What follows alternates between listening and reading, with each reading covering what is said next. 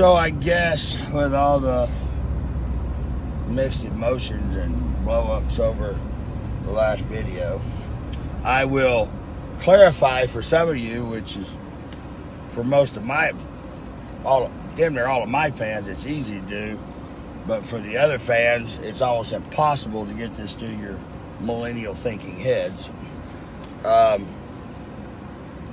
Everybody wanted to know why I just now said something. The reason I just now said something is, one, I didn't want to hear the bullshit with all you millennial bastards that followed Big Chump. All of you going, oh, he started it on, and you're just bitter because he kicked you off the show. He didn't kick me off shit. He had no power whatsoever to kick me or anybody else off that show. Of course, then you got the same ones that say about the carbon car, which they're too stupid to go back and look. I'm the one that forced the vote. I want it off.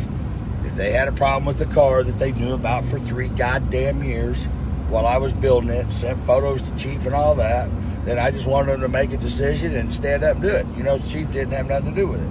But besides all that, why ain't anybody else in the 405? Nobody in the 405 is denying it. Nobody's going, oh, Reaper's lying.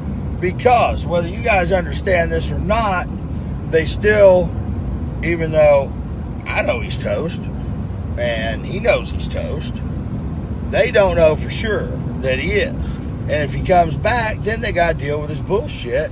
Plus, at the end of the day, guys, it doesn't matter what anybody says. All of you retards that don't know any different or that have already made up your mind how you feel about it, you're just going to slam whoever says anything. Case in point, if Ryan Martin said the same thing I said, oh, you're just wanting his job and you're trying to backdoor him and fuck him over so you can be the race master. Okay? Sean Ellington said anything, oh, you're just bitter because he kicked you out of Midwest Streetcars. That didn't happen either. I mean, it could go on and on and on. You guys, the dedicated, and hey, it's great that you guys like him. You know, the everybody, all the fans of everybody. I never go after anybody's fans until now, a little bit, because when I'm reading some of these comments, I'm like, man, what fucking planet are you guys on? So I go back and I spent about 30 minutes I'll never get back in my life going back and checking profiles on some of these comments that of course make absolutely no sense. And then I get to seeing, oh, I'm looking at these profiles like that. They're all millennial, against the establishment, lazy ass motherfuckers that don't do anything anyway. So I don't care what you say. I don't care what you think. I give 2 rat shits what anybody thinks about what I do.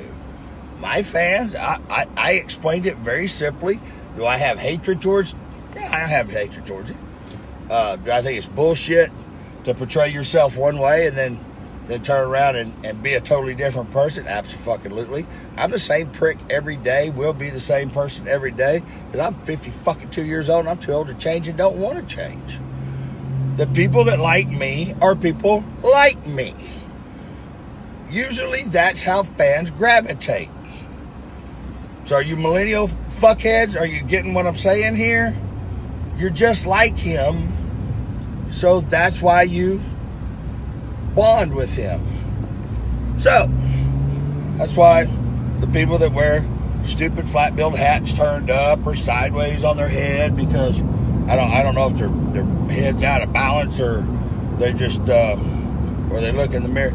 It reminds me of, and don't get me wrong, I listen to Eminem, but it reminds me of a bunch of Eminem wannabes.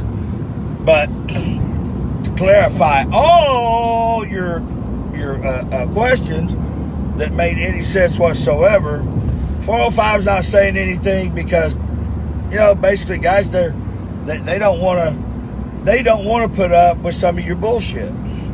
Some of your, just like what I said about Ryan and Sean, and how you pick anybody.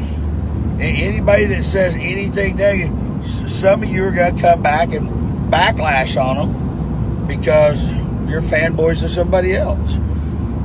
So I'm the one person that really don't give two fucks what you think or say. You don't affect my life. He doesn't affect my life. None of this shit affects my life unless I want to let it. Is my face red? Hey, guy, look right now. Hey, man. I lottie-dottie love everybody. My face is still red. I've been out in the sun.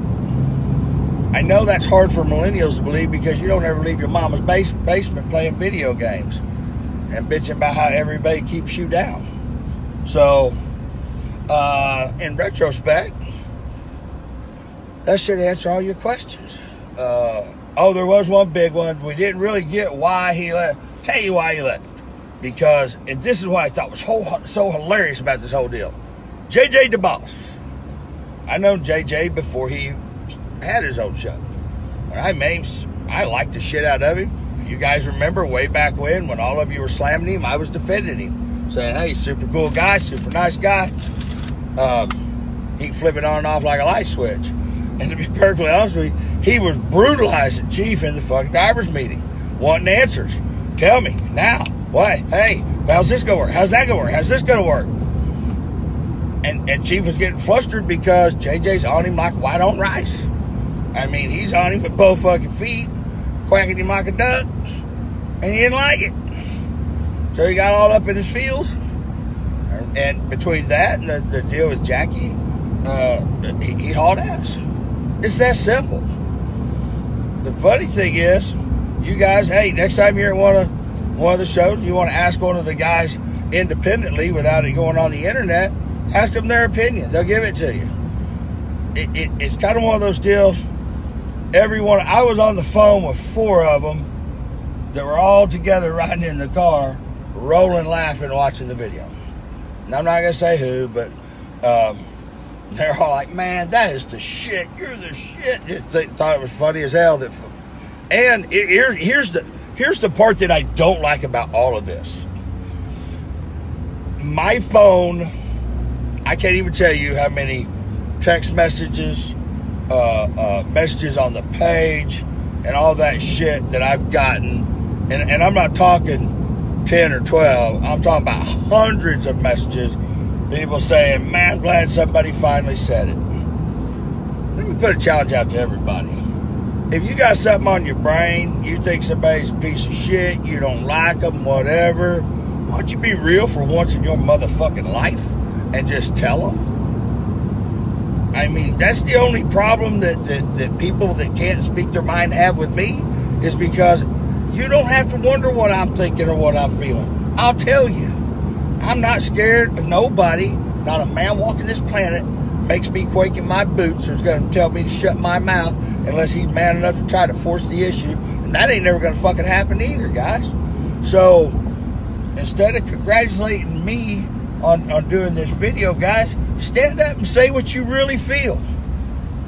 You know, at the end, it doesn't matter.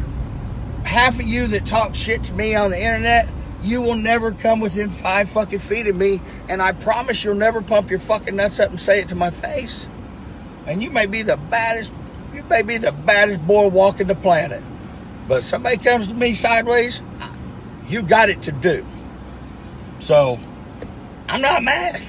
I wasn't mad that day. Was I a little wound up? Yeah, I was a little wound up, because I'm sitting there thinking, and here's what wound me up more than anything, was 90% of you fucking idiots was believing what he said.